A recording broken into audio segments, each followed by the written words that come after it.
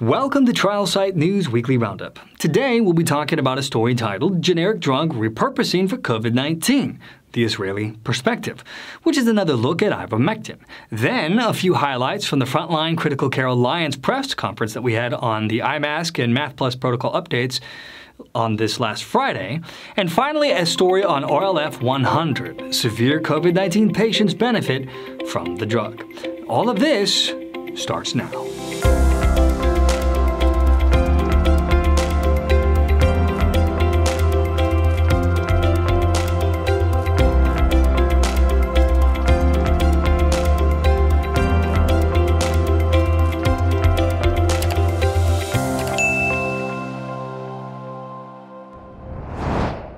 Tel Aviv University's Spark program recently hosted a webinar titled Generic Drug Repurposing for COVID-19, the Israeli Perspective. In collaboration with MedInsight Institute, presenters included Professor Alex Jadad, Faculty of Medicine and School of Public Health, University of Toronto, Canada, and the Executive Director of MedInsight Research Institute from both New York and Israel, the Director of the Center of Bioengineering, the Hebrew University of Jerusalem, and Professor Eli Schwartz with Sheba Medical Center at Tel Aviv University, Israel, who presented the Sheba Ivermectin Project, or SIP. So establishing a movement in Israel to consider the repurposing of generic drugs for purposes of economically and forcefully targeting COVID-19, the drugs discussed in this presentation included ivermectin, are potentially safe, effective, and widely accessible. The organizers of this event are clear for the world to hear. They said that of the 9,000 currently approved drugs that exist globally, the potential for overcoming COVID-19 certainly exists. Now, Trial Site News previously introduced the work of Dr. Eli Schwartz and his clinical trial investigating the use of ivermectin in mild to moderate COVID-19 cases. We have, in the past, briefly discussed the ivermectin evidence with Dr. Schwartz on a telephone call. Both he and Trial Site News founder Daniel O'Connor concurred that there was a perplexing lack of interest among major biomedical research agencies. Dr. Schwartz, a well-known Israeli tropical medicine expert, reminded the world of the importance of having medicinal approaches for the early onset stage of the disease, especially during a period where there isn't a fully approved vaccine. Now, Dr. Schwartz introduced his study, Ivermectin versus placebo, for the treatment of patients with mild to moderate COVID-19, a double-blind randomized controlled trial. He emphasized that his treatment is applied at the early onset of the disease. This is critically important for purposes in the U.S. and beyond, where there has been little breakthrough in the development of novel ways to treat patients infected with SARS-CoV-2 at this stage. Now, Schwartz acknowledges that while there are a number of randomized controlled studies ongoing, few have actually been completed to date. Dr. Schwartz's SIP study was approved by the Sheba Medical Center, IRB, and the study is registered under the Israeli Minister of Health under the name MyTrial, as well as under the US-based clinicaltrials.gov as NCTO 4429711. Now, although Schwartz has concurred with Trial Site News that the accumulating evidence for government support is compelling, dozens of case series, observational studies, and a handful of randomized controlled trials point to clear signals that ivermectin research should be supported by public research agencies. Even with imminent emergency use authorization of vaccines, other early-stage treatment protocols must be considered, especially in poorer countries. This is clearly important as evidenced by the World Health Organization's support of the anti-COVID study showcased by Trial Site News recently.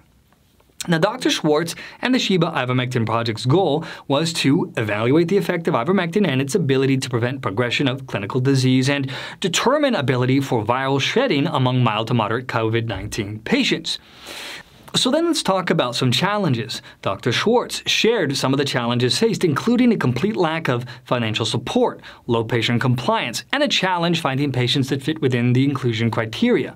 The study is not complete as of yet, and unfortunately, given that the study started in May and was scheduled to complete in October, the study is severely at risk of not concluding with any results. Now, Dr. Schwartz concluded his portion of the seminar by sharing an email from a physician emphasizing the importance of the study and that the world was waiting. The Sheba medical doctor and investigator responded that due to the challenges shared, he unfortunately wouldn't answer whether this wonder drug, so to speak, ivermectin, for purposes of economically treating early onset COVID-19 is either a magic bullet or a fake messiah. Now, a little bit about Professor Eli Schwartz. Dr. Schwartz's Center for Tropical Medicine has been recognized by the Ministry of Health for Israel for tropical and travel diseases. Now, we suggest that those interested in supporting Dr. Eli Schwartz's research reach out and contact him And you can reach out to him by following the link in the description below. Now, back on Friday, we covered the Frontline COVID-19 Critical Care Alliance News Conference on their updates for the Math Plus and iMask protocols, which of course involves some major public updates for the drug Ivermectin. Here are a few of the highlights of this video. Take a look. Outcomes. In this hospital at United Memorial Medical Center, our mortality rate since we implemented Math Plus protocol has been less than 5%. I mean, that's a huge improvement as compared to the rest of the country. So we create that protocol, but then we realized that people were dying. And that's why we're here today. Today, December the 4th, we're calling people to action. It is a time of national and a global health crisis. Just yesterday, those of you know it, those of you members of the press, more than 210,000 new cases of COVID in the United States. That patients who get COVID need to be treated early at home. What is the point of waiting at home until you get overwhelming lung disease and you cannot breathe and are then admitted to hospital? That makes no sense. We want to treat these people early, at home, to prevent them progressing to the late phase. Now, while we have the math protocol, which has had an impact on the hospital treatment, patients are still suffering and patients are still dying. So we have to put our emphasis on the prevention and early treatment of this disease. And we believe we have a solution. This solution is the iMask Plus protocol. This is for the prevention and early treatment of COVID-19. The prevention or prophylaxis protocol is based on ivermectin, which is, as we'll see, a remarkable antiviral agent. In addition, we add some therapeutic agents which increase the host's immune system so that he can fight off infection. We then move to the early outpatient protocol, and it's essential that treatment be started in early. Once the diagnosis is suspected or confirmed, patients should be treated early with the goal of preventing progression to the stage where patients have to be hospitalized. And again, for the early outpatient protocol, we suggest the use of ivermectin, again, together with some other therapeutic agents, again, to improve the host's immune response. I want to summarize this really incredible and very compelling emerging data. Before I do that, I want to be clear. This press conference is about a call to action. We are asking our healthcare authorities to review these data and provide us more specific guidance. While we wait for that, I'm asking every healthcare provider in the country, the doctors, the nurse practitioners, the physician assistants, to please review our manuscript in which we've compiled all of this data. It is extremely compelling, and you need to educate yourselves because we believe you can truly help patients. There are 100,000 patients in the hospital today in the United States. We need to stop filling the hospitals. Now, we have growing numbers of studies. Since the manuscript was completed days ago, it is already out of date. There are studies coming out last night, the day before. There are at least 35 studies. All studies show positive benefits. The majority show decreases in mortality, decreases in hospitalization. The most important aspect of this data, and just recently in a major medical US journal, a study done in Broward County by Dr. Ratcher, again, showed the same thing, decreases in mortality, especially amongst the most severely ill. This drug saves lives. The other thing that it does, and this is, again, as my colleagues mentioned, how this has been a gift in this pandemic, is its efficacy as a prophylactic prevention agent.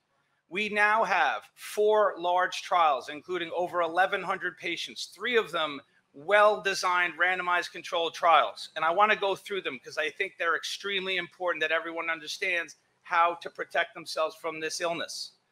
The first one, done in Egypt, over 300 patients. They took patients who were positive for COVID-19. They identified all of their household members. And in over 200 of those household members, they told them to take ivermectin. In the other group of COVID-19 patients, they did not give the household members ivermectin. And as you can see on this slide, 7% of those who took ivermectin contracted COVID-19 compared to almost 60% of those that didn't prophylax with ivermectin. You could see that with ivermectin, it absolutely protected almost perfectly most of the household members. Be clear that many of those household members probably were already exposed when they took ivermectin.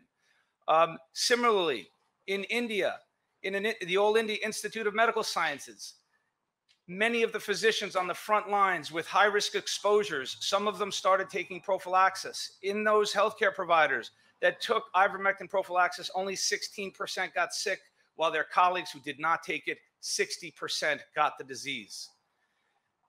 Another study just came out last week, again, a randomized controlled trial done in Iran, where they prophylaxed, again, household and healthcare contacts of those with COVID-19. Only 2% got sick if they took ivermectin, compared to the 10% that did not. The most encouraging is this study, where they gave prophylaxis to healthy citizens in the population. They were not exposed. They were told to take ivermectin for a month. At the end of that month, nobody on ivermectin got this disease, compared to 11% of those healthy citizens that did not. This is an effective therapy. We all know this study just came out in a French journal, and this is extremely important. We know about how this pandemic has hit some of our long-term care facilities and nursing homes the hardest. We have had many of our elderly citizens die. In this nursing home, it's almost a fortuitous or lucky circumstance, but what happened was in one nursing home in France, there was a scabies outbreak. Ivermectin is very effective against scabies. All of the patients or the people living in that facility were on ivermectin at the time that one of the residents got sick. They were completely protected from the spread. Nobody in that facility got this illness. In local other homes where they were not on ivermectin, 22% of the residents got this disease. And if you know anything about this disease, the older you are, the more frequently you die. That saved lives in that nursing home. Now, for a final story of this episode, a recently showcased on local media, North Palette, Nebraska's Great Plains Health, has treated at least 20 patients with Ivermectin, or RLF-100, an investigational product recently submitted for emergency use authorization back in September. Now, one of those surviving patients, Mark Cardenas, went on air to share his experience and thanks for the access. It literally may have saved his life. Now, it's produced by a Swiss company called Relief Therapeutics. Great Plains Health infectious disease physician Eduardo Freitas heard about the drug via a network of other physicians, and it was through that network that Dr. Freitas was able to secure communication channel with US and Israel-based NeuroRx, the biotechnology company that co-develops the drug for commercialization. Trial Site News has reported on a few situations in Texas where patients with severe COVID-19 experienced marked improvement thanks to access to the drug opened up by the U.S. Food and Drug Administration via clinical trials and expanded access protocols. Now, it is through the latter that GPH was able to offer the investigational product to select patients facing severe COVID-19 conditions.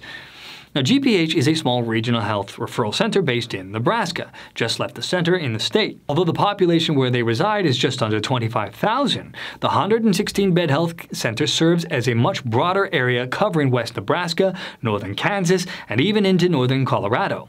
Now, it's heavily rural. GPS's primary and secondary services areas span 34 counties, 136,000 people, and approximately 67,832 square miles, totaling in size what amounts to the state of Pennsylvania. Now, the physician networks can tap into new possibilities and potentially save lives, and that's perhaps what occurred here, as in late August and September, Dr. Eduardo Freitas learned of and connected with RLF-100 and NeuroRx via these networks. The COVID-19 cases were on the rise, and GPH was facing the challenge of numerous patients needing long-term ventilation, as reported by Danielle Schenk with ABC Nebraska TV.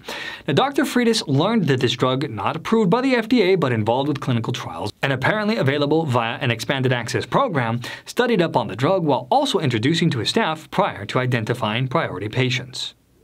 Now, GPH's Dr. Freitas commented on local media being cautious, and rightfully so. He is upbeat on the potential of the drug, but understands there cannot be claims made that aren't backed by scientific evidence. He noted, though, that the results are promising, and he hasn't observed any safety events so far. Now, during a clinical trial, the results also showed some promise. NTV shared the results of patients who had been treated with the drug, sharing that the report Of the 90 patients who reached 28 days of follow-up, 72% of those patients survived to day 28.